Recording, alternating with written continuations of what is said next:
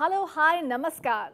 मैं शिल्पा आप सभी का तहे दिल से स्वागत करती हूँ हम सबके चहीते डायरेक्ट डायल इन शो में, जिसका नाम है जीवा हेल्थ शो।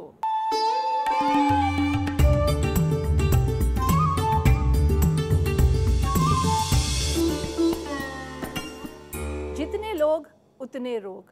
जैसे जैसे हमारे देश की पॉपुलेशन बढ़ती जा रही है, वैसे ही रोगों की लिस्ट भी लंबी होती जा रही है। लेकिन इस लिस्ट में एक कॉमन नाम देखने को मिलता है, वो है कॉमन कोल्ड। तो क्या है ये कॉमन कोल्ड? क्या होते हैं इसके कारण? क्या है इसके उपचार?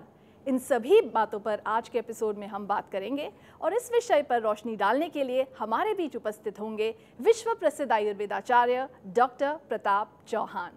डॉक्टर प्रताप चौहान भारत के एक जाने माने आयुर्वेदाचार्य हैं।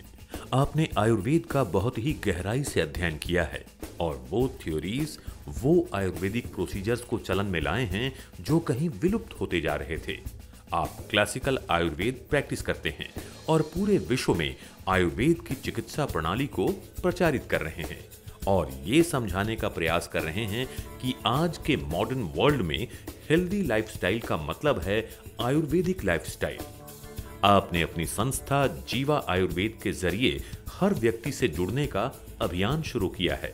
आपका उद्देश्य है घर घर आयुर्वेद, जन जन आयुर्वेद। नमस्कार डॉक्टर साहब। नमस्कार जी। वेलकम टू जीवा हेल्थ शो। बहुत धन्यवाद। और आप आते हैं तो बिल्कुल चार चांद से लग जाते हैं हमारे शो में जी।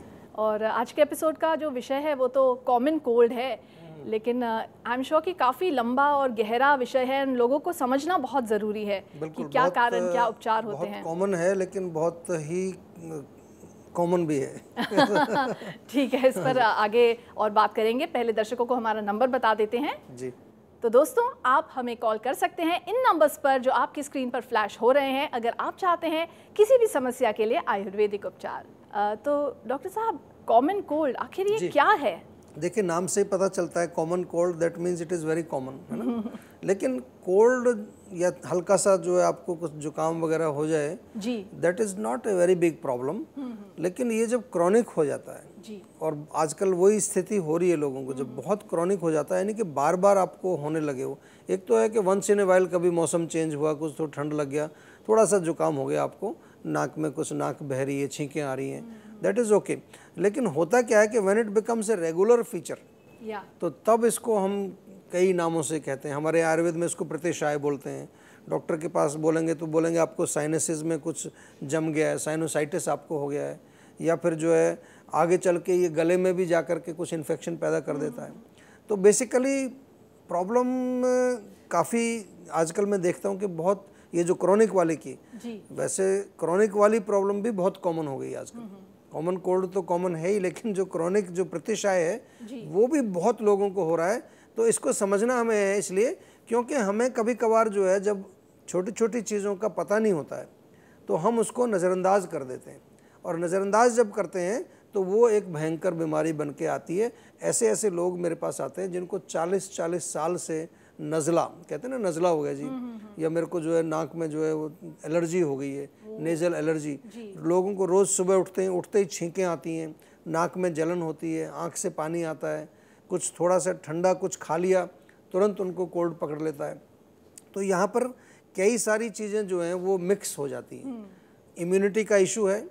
आयुर्वेद की दृष्टि से देखें तो कफ दोष इसमें बहुत बड़ा रोल प्ले करता है, कफ का प्रकोप है।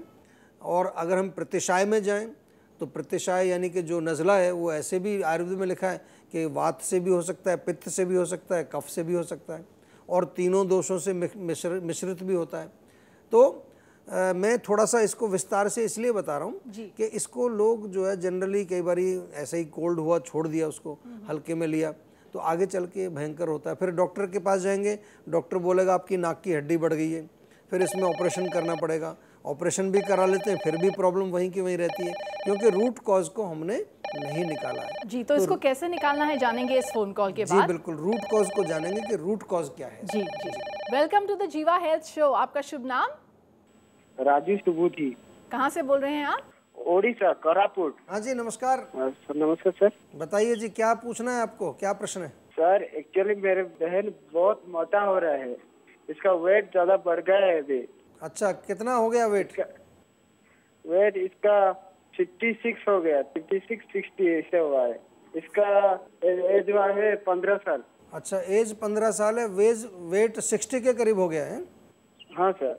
अच्छा, तो अभी जो है आपने कुछ किसी को डॉक्टर को चेकअप किया कि क्या वजह है उसका वेट बढ़ने का? नहीं सर, नहीं पूछा है डॉक्टर से। क्योंकि देखिए ये उम्र जो है ना ऐसी है कि लड़कियों में इस उम्र में कई बारी जो है जो उनका हार्मोनल चेंजेस हो रहा है, पीरियड्स का शुरुआत होता है, कई बारी जो है हार्मोन्स में इम्बैलेंस होने की वजह से वेट बढ़ता है, या किसी किसी को मैंने देखा है कि ओवरी में अगर सिस्ट हो जाए उसके कारण भी वेट बढ़ता है, या पीरियड्स बहुत डिले होते हैं, शुरू तो हो गए लेकिन बहुत डिलेड पीरियड चल रहे हैं, उसके कारण भी वजन बढ़ता है, कहीं ना कहीं कोई ब्लॉकेज होती है। और एक बहुत कॉमन कारण जो आजकल सबसे ज़्यादा देखने को मिल रहा है, क्योंकि जब बच्चियां हैं बड़ी होती हैं तो वो कई बार उनको इमोशनल कहीं कोई हर्ट हो गई है किसी से, किसी ने कुछ बोल दिया है, किसी ने उनको गलत बोल दिया है, आजकल ऐसा भी होता है लड़कियों के ऊपर कुछ लोग कमेंट्स पास कर देते हैं, तो वो अंदर जो इमोशनल एक तरह से उसको एक ट्रॉमा हुआ, वो सेंसिटिव लोगों को ज़्यादा होता है, मैंने देखा जो सेंसिटिव नेचर के होते हैं उनको ये प्रॉब्लम होती है। तो मेरा आपसे निवेदन ये है कि केवल हमें वेट नहीं देखना है, हमें ये भी देखना है कि उसका वजह क्या है, क्यों वजन बढ़ रहा है उसका ज़्यादा।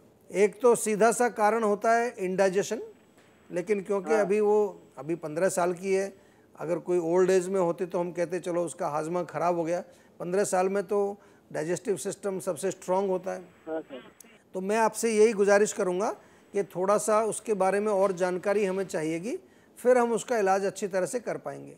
ऐसे तो हम नुस्खे बताते हैं वेट कम करने के लिए, आपको भी 2-3 चीज़ें मैं बताता हूँ। एक तो उसको बोलिए कि थोड़ा सा डाइट पर कंट्रोल करें, अगर वो बहुत ज़्यादा दूध से बने प्रोडक्ट सेवन करती है, बहुत ज़्यादा मिठाई अगर खाती है, तली चीज़ों का अगर सेवन करती है, उनको थोड़ा कम करें।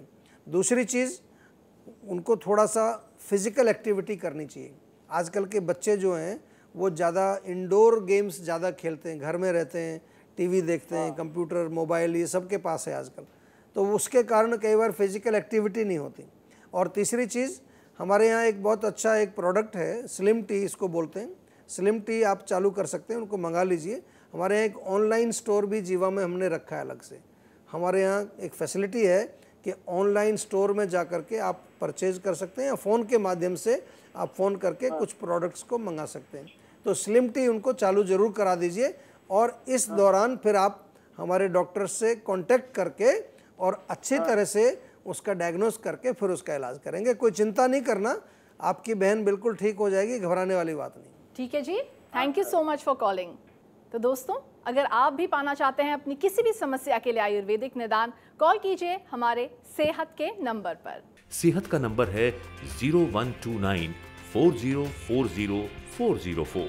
अगर आप चाहते हैं अपने किसी भी हेल्थ इशू पर एक्सपर्ट डॉक्टर्स का पर्सनल अटेंशन, तो जुड़िए जीवा आयुर्वेद से, जहां एक्सपर्ट डॉक्टर्स की टीम आपकी समस्या को व्यक्तिगत रूप से सुनेंगे और निदान के उपाय बताएंगे। डायल कीजिए अपनी सेहत का नंबर 0129 4040 404। वेल, आई होप कि ये सेहत का नंबर आप लोगों ने नोट कर लिया होगा। डॉक्टर साहब, आप बताने जा रहे थे कि कॉमन कोल्ड के मूल कारण क्या होते हैं जी, लेकिन फिलहाल वक्त है एक ब्रेक का। जी बिल्कुल। तो दोस्तों, हम लेंगे एक छोटा सा ब्रेक, लेकिन ब्रेक के बाद आपको बताएंगे कि कॉमन कोल्ड के आखिर क्या मूल कारण होते हैं। Don't go anywhere.